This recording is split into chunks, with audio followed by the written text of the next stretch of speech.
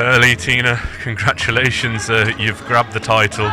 You're a very young pair, unseeded here, so it was a little bit unexpected that you defeated the European champions in 2 games. How do you feel after that? I think today we really feel really happy that we got to play our match, and we were under no pressure for us, so we got to give our all out.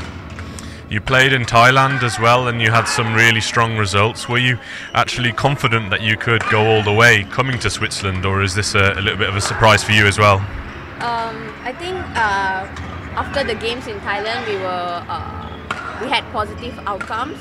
So once we were back to Malaysia, we were training more on our weaknesses and trying to be more aggressive in our game. So yeah, it really helped boost our confidence.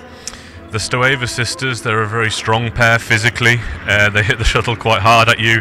They tried to break through your defence, but you weren't letting them get through. What was the main element of your game that was so successful in the final there? I think we really prepared well to be more patient and also more on defence and also attack. I think we also keep communicate with each other. So I think, and she gave me a lot of confidence that made me play really well.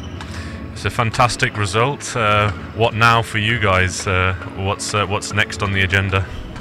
So for now we'll be staying in Swiss for another week before we will compete in the All England.